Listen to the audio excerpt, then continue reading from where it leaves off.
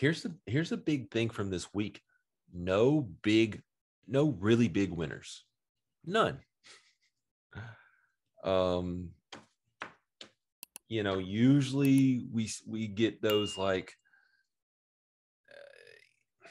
it's more normal to see some much bigger winners.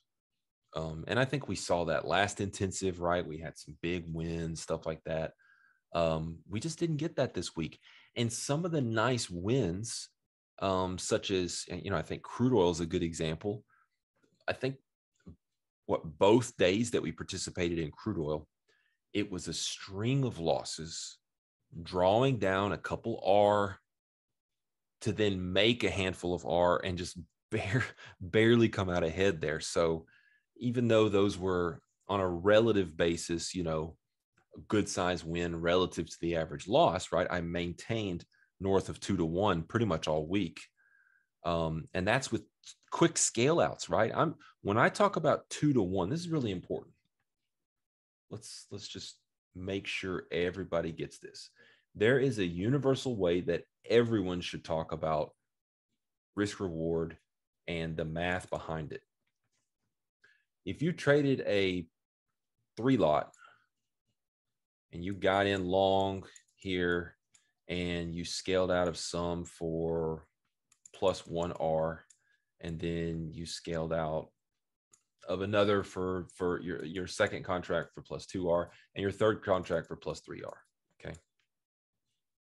Some people, I see this all the time, reputable big accounts on Twitter, they say that they made plus 6R, right?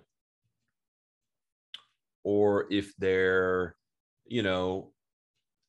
if they're saying how many points they made in the S&P, let's say that the stop size, the 1R, was 4 points, just as a silly example, right? It's probably bigger than that these days. But anyways, 4 points. They will say that they made 4 plus 8 plus 12. What is that, 24? Made 24 points in the ES. Even though this market only went how far in their favor? 12 points. Okay. This is all the wrong way to do it. The right way that you have to do it is you have to take, if you were in for 3, your average gain is what you have to find essentially, right? Average P&L equals the size that you traded, right? This is going to be simple. 1 lot times 1 unit of R, or 4 points, however you want to do it. If you want your P&L to be in R or points, plus 1 lot times 2R plus 1 lot times the 3R that you made divided by the total size that you traded, right? You're finding the average. Another way you could go into it, if you exited at 35.84 and then 35.94 and then 36.04, add up those prices that you exited times the size that,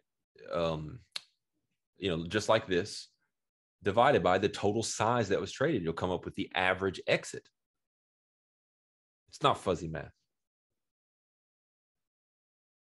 This, 2, 3, 4, 5, 6 divided by 3 is 2. This is a 2R winner. This was a 2R winner. Period. Oh, the other guys. Yeah, that is, yeah. This is a 2R gain, guys.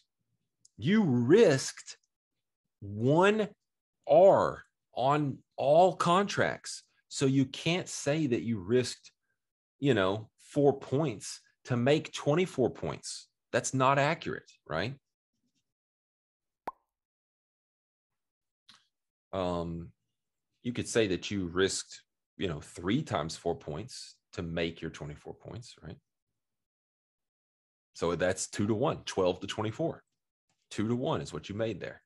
That's really important. So my point of bringing all this up was to kind of teach you that, as well as a lot of times I'm scaling, a couple times early in a rotation in my favor, especially the way I traded this week with a lot of scalping.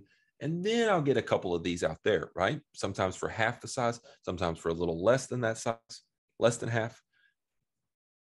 So the fact that I maintain north of 2 to 1 average, the real math, really speaks to the risk reward skew that I'm working with, right? And it's a big deal. I'm not trying to pat myself on the back here. I'm trying to teach you guys the importance of these things, and how I believe so strongly and why that's important.